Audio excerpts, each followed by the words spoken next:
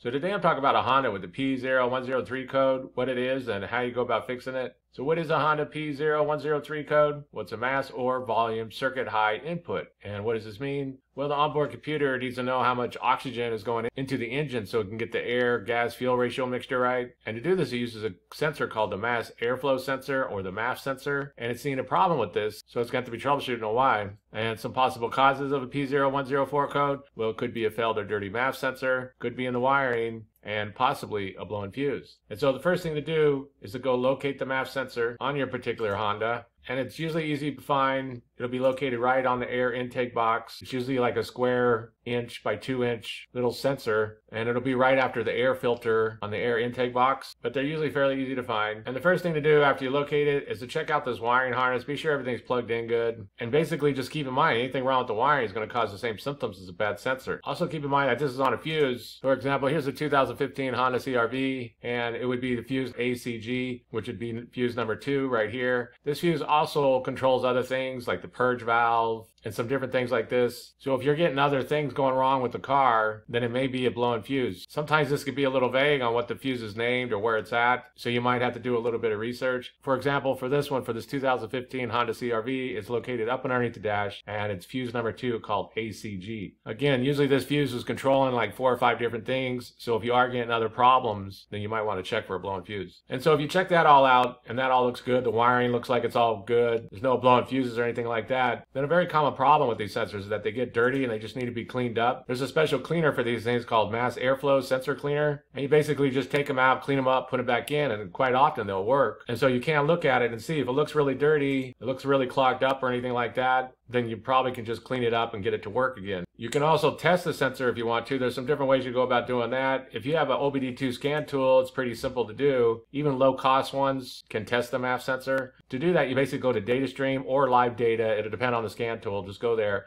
Find the MAF sensor grams per second. There's also one for voltage, but you want the grams per second. And basically what you do is that you put the key to the on position, but you don't start the engine. And without the engine running, there should be no air going past that MAF sensor. So you shouldn't be getting some crazy high reading. Like if this is right here, it's been reading like 2, 3, 5, something like that. There's something wrong with that MAF sensor. It might get a little bit since it might be a little bit of a windy day or something like that. So like 0.2, 0.50, something like that, that would be okay. But anything really high with the engine not running would point to an issue with that sensor. Another test that you can also do is that you can start the engine and then you can see what the range of the MAF sensor is. So for example, right here, it's saying 1.92. And then what you do is you just double the RPM and you hold that, and the MAF sensor should also double. So in this case, if the RPMs are doubled, this should be around 4, and you know the MAF sensor is doing what it should be doing. But those are 2 basic tests that you could do if you have an OBD2 scan tool. And so if you check that out, if you checked out the wiring, that looks good, there's no blown fuses, you cleaned it up, but you're still getting this air, then very likely that sensor has failed. Like I said, you can't test it if you want to. Many people just go in and replace it since it is a low-cost part. But very likely at this point, if you tried everything else out, replacing that MAF sensor